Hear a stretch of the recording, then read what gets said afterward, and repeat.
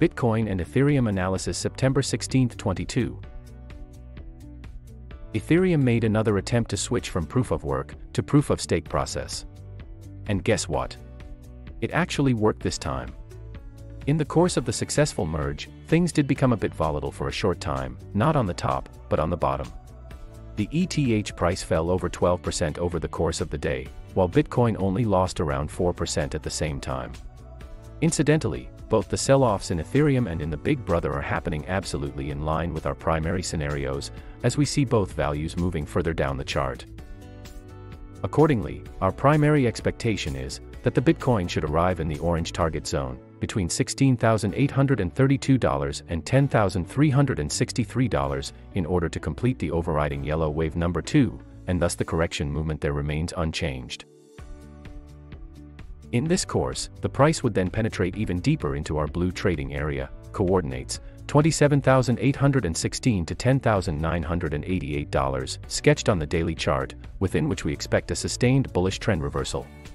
Although the recent sell-offs were of course not necessarily conducive to our bullish alternative, there is still a chance for Bitcoin to realize the direct breakout.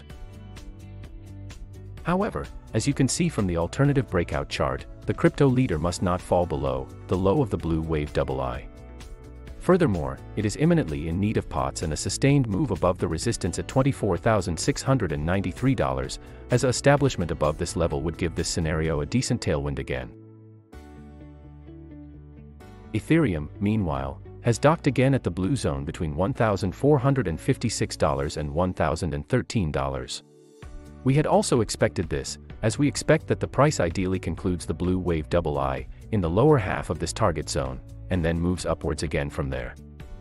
Namely, above the resistance, at $2,029, and into the upper blue zone, coordinates, $2,982, $3,420.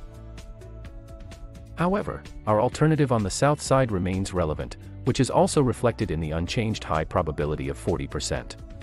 The alternative 4-hour chart shows you how deep this alternative course could take us. In this case, the price should sell down to the blue target zone, between $906 and $666, to see the yellow wave number 2 there and the correction finally to complete. In the further course, the price should then, as in our primary scenario, look forward to massive increases. That's it for today. Thanks for watching. Don't forget to like and subscribe.